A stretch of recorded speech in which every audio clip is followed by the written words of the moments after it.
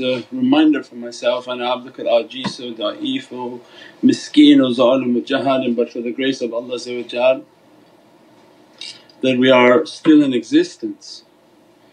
And always a reminder for myself that in these days of energy and the amount of manipulation with energy, the immensity of anger and ghadab to take people outside of Islam, that anger is kufr, and this is from Prophet and this is the teachings, that as soon as we enter into anger we enter into disbelief. We're covering our belief, because kufr is to know one thing and substitute it with something else. That when we know our belief is based on love and manners and good character, ghadab and anger covers that.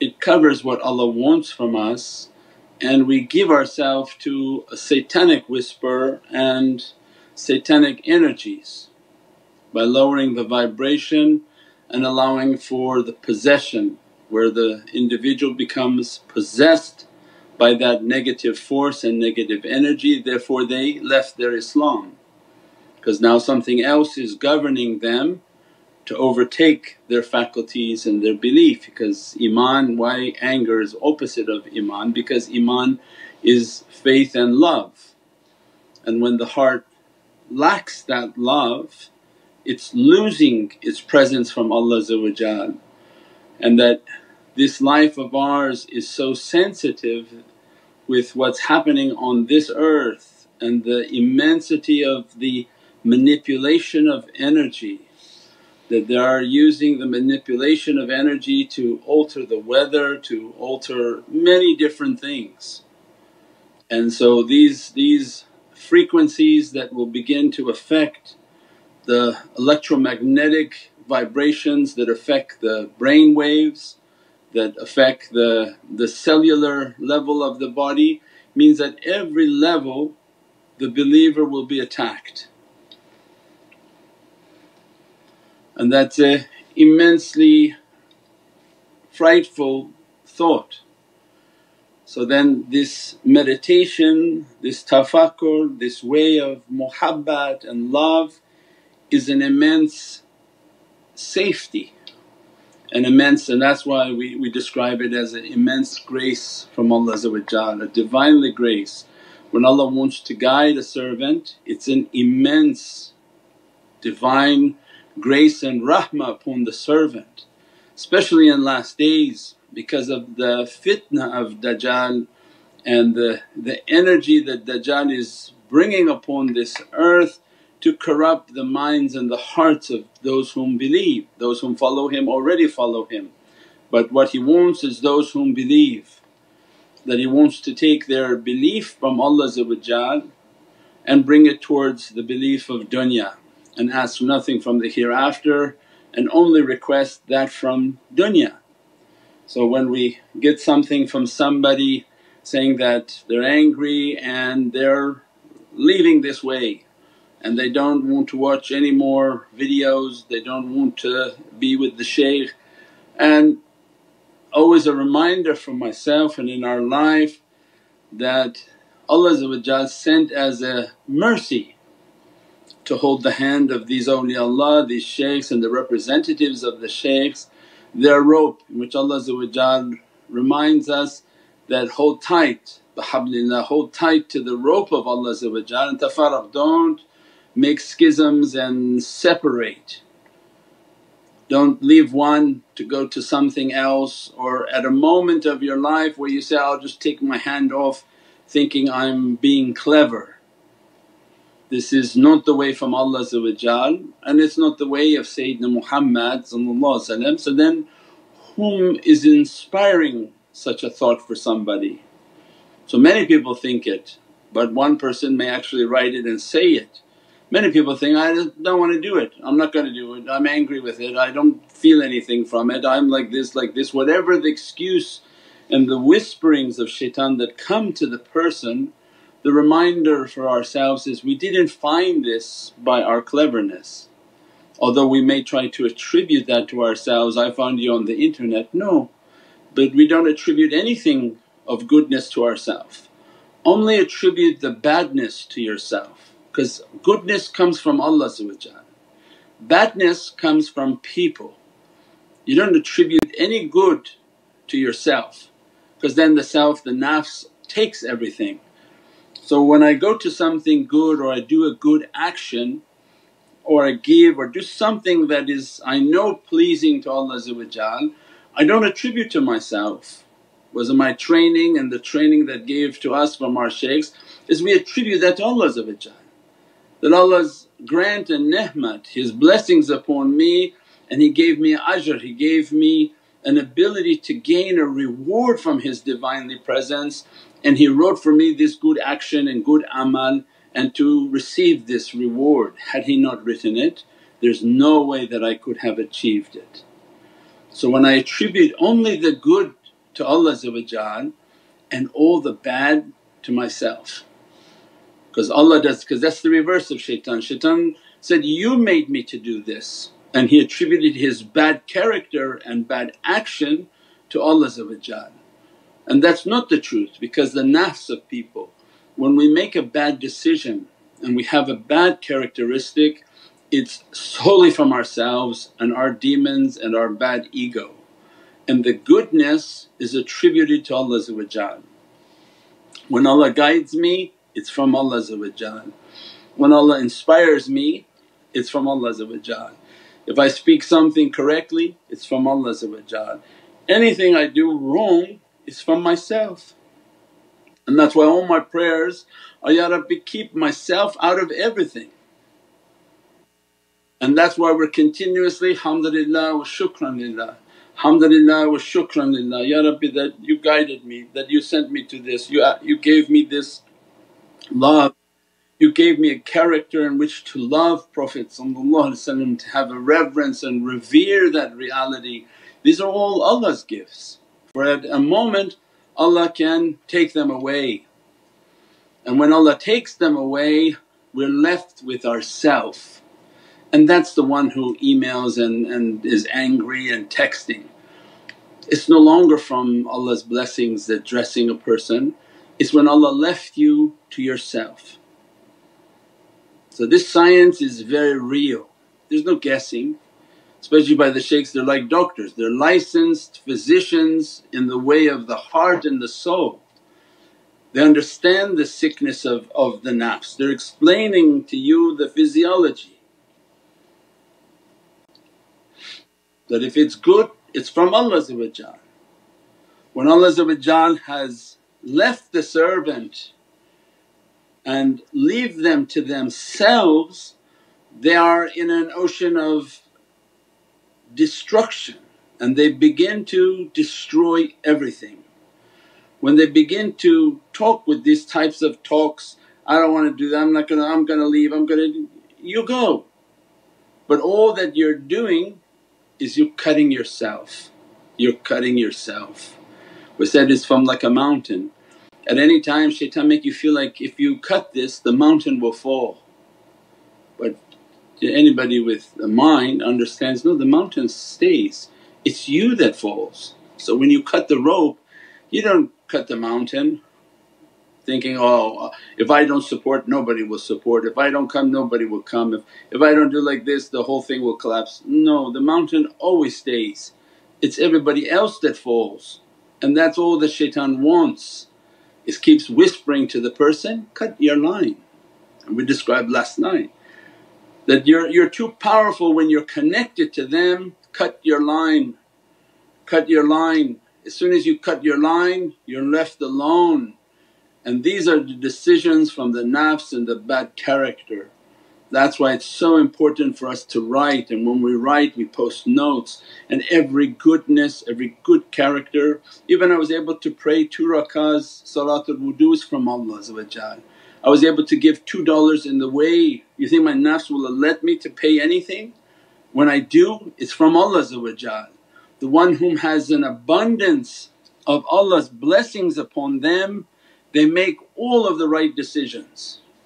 And you see them, they're supporting, they're giving, they're going to this, they're doing to that, they're praying, they're doing their awrah, they're doing… It's why? Because Allah's abundance and blessings is upon them.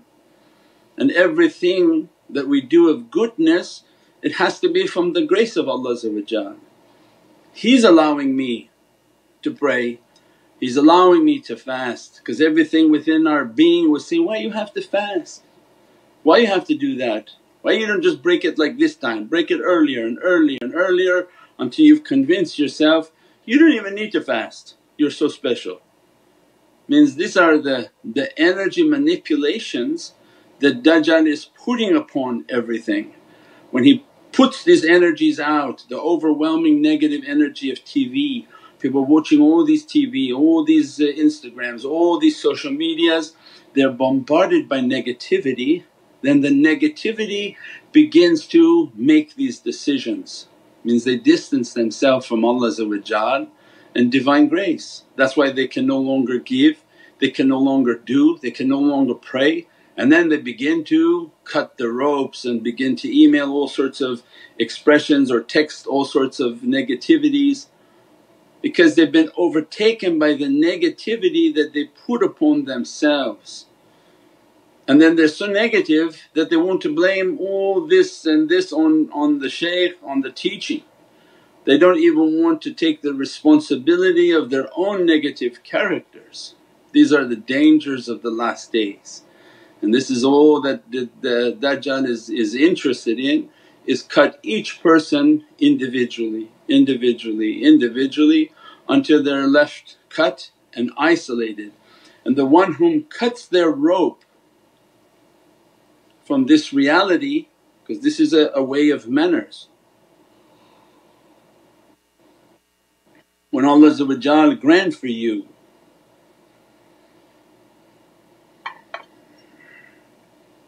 an association and a shaykh and says, I'm granting for you a seat in that association, go there, participate.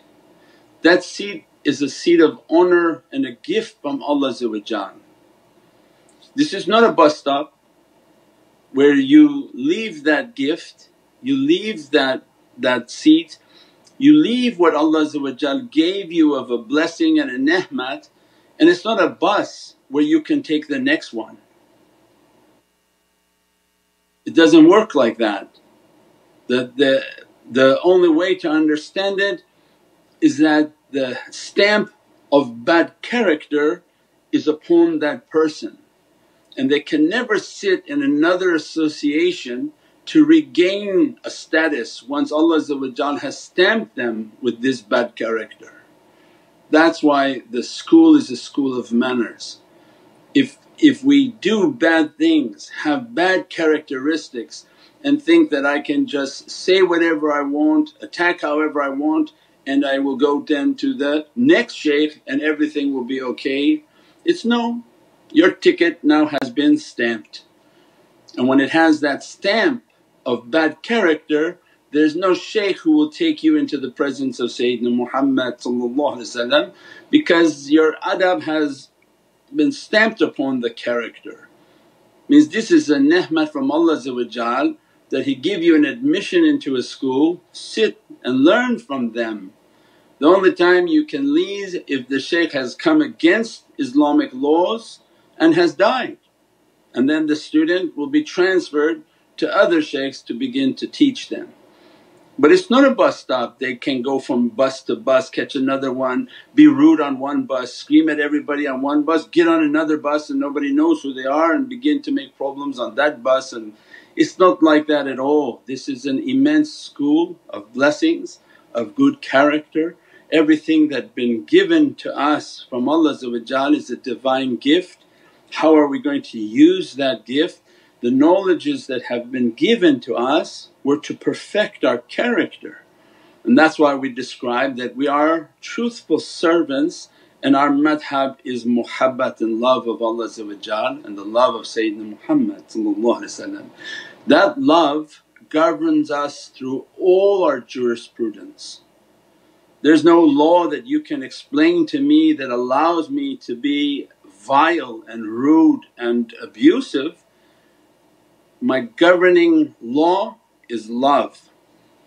The love of Allah, the love of Sayyidina Muhammad, and that should be guiding my character, my mannerisms, my tongue, my eyes, my ears, my hands, my feet, and that love then makes me to be true to that way. As a result, all the jurisprudence and laws then come beneath that divine love and make it sense. That's why they are common sense in every jurisprudence can be understood, because the foundation of it is based on love and muhabbat. So we've been to many places where people talked about crazy things, that in their love they could go and push their father, they could do this. We had to walk out from their association. This man was talking on the love and talking very vile expressions of character, and that immediately on our compass is like a buzzer that this is a liar, and don't even be in the presence of that liar. The foundation of our law is divine love and the love of Sayyidina Muhammad, and the servant becomes true to that love, and that love then begins to grant that character, the softness of the character, the truthfulness of the character, truthful in their actions and their deeds. And that's what's important. So when people begin to exhibit vile characteristics, rude characteristics, and think they're also in this way of love, say, no, it's not true. That's not the way of love, that's just the way of shaitan. Shaitan is vile, shaitan is rude, shaitan is despicable and dirty and filthy, and none of that is similar to the truth. For Allah said, when the truth comes, the falsehood perishes, and that the falsehood zahukan, it disseminates into dust because it has nothing to stand, it has no glue that binds it.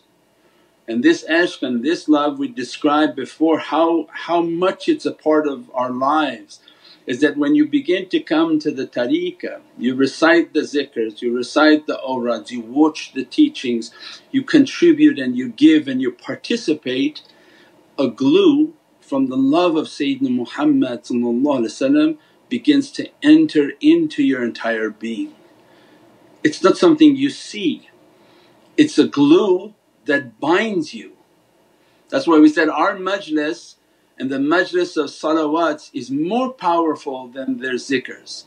And these people who were doing zikr and not salawat on Sayyidina Muhammad, they all fell apart. Where are they now?